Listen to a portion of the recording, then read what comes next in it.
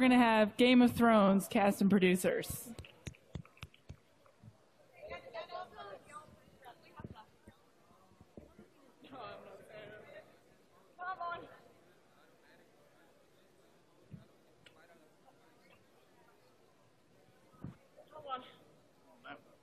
I know, come on. No one wants to say anything. Just get David and Dan to do it. Otherwise, now we're just interrupting your speech. We came up with fun. Oh no, this is a really good idea.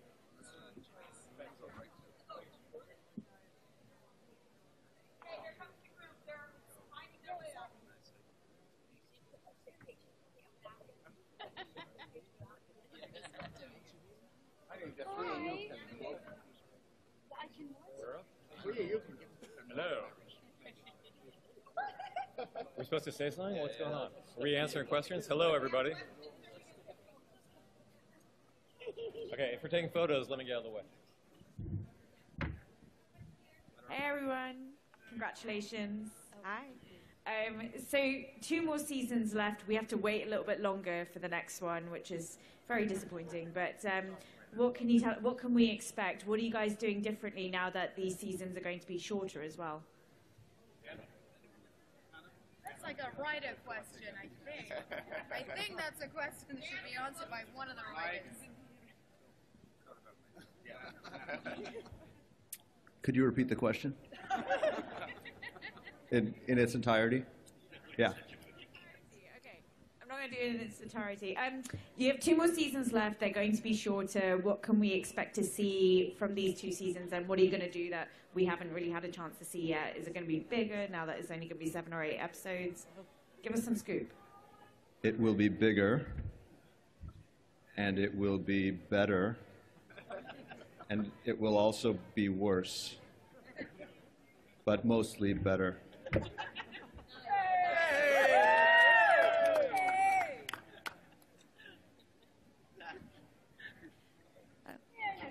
It's a question for Amelia.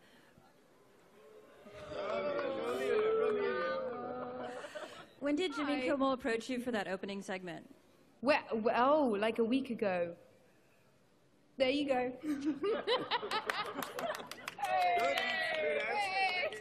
Hello, everyone. Congratulations on your win tonight for drama. And I had a specific question in regards to the writing win. I know that you spend a great deal of time doing a lot of research, trying to get some historical accuracy placed into each episode. I wanted to hear just a little about how you feel about winning for writing, in the writing category.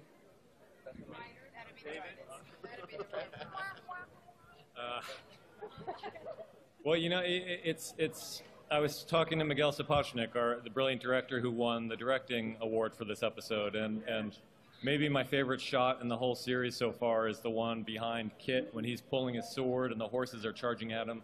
And the line in the script is something like, Jon Snow draws his sword and looks at the horses charging at him. You know, a great director can make you look a lot better, and great actors make you seem a lot smarter. So we're just very lucky that we work with the people that we work with. I have nothing to add. David and DB, straight back on your right. Hold on. Back here on your right. Hi. Hi. Thank you. Where? Hi. Anything you guys want to say to Frasier on this historical night? Come on. We love Frasier, and he had a long run, and we're sure that somebody will come along and take this from us. We just hope it doesn't happen until we're all dead. Until we're dead. Yeah. Do you guys think you're going to beat the SNL record before the show's over? How many do they have? 48, I think. Oh, that's a lot. I don't know. Maybe not. And even if we did, they'd just take it right back. They're not going anywhere. Yeah. So, yes, ma'am. Hi. Can you talk a little bit about the biggest challenge you faced shooting this season? I'm a mic runner for this room, but I can ask questions. For this season, I'm sorry. the battle that Miguel Sapochnik directed, the Battle of the Bastards, was the biggest sequence we've ever shot. Using the most extras, the most crew members, I think the most shooting days we ever had, the most special visual effects shots, stunts. I mean, it was really a scene that encompassed every single department, and that, you know, we looked at so many battles on screen beforehand to try to get a sense of what worked and what didn't work, and I've never seen a better battle than the one that Miguel put together, which is a great credit to him, to Kit Harington, to Awan, and everyone else who worked on it. But that was definitely the biggest challenge. You guys should ask Miguel some questions because he had a lot to do with this stuff. Well, we're going to ask you all the same question. In one word, how would you explain or what would you say about this experience being on game? Amazing. One word? One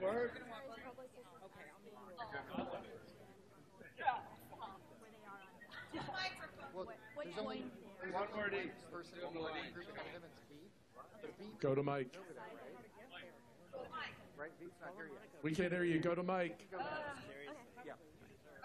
I'm just gonna say my word. It's amazeballs is how I would sum it up. Like, yeah. Anybody else? Amazeballs. I did it. Come on, guys. I did it. Amazeballs. Sexy. Here's mine. Horsey.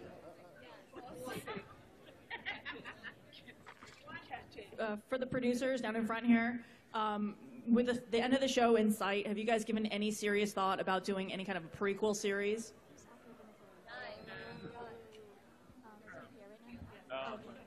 Oh, there we go. You might want to ask George about that.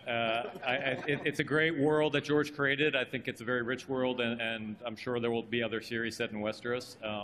But for us, this is it. So that's really a question for George. We have a beat going after Game of Thrones, and then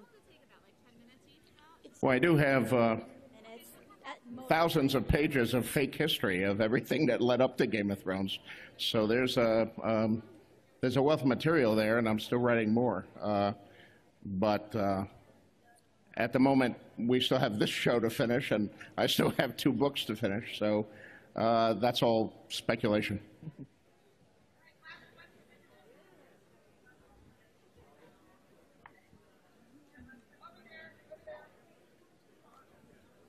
Hi, congratulations to all. Wanted to ask you, if Donald Trump was a character in Game of Thrones, what would happen to him? Yeah,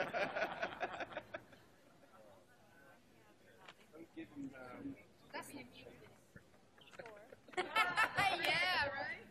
I think we have more taste than to cast him.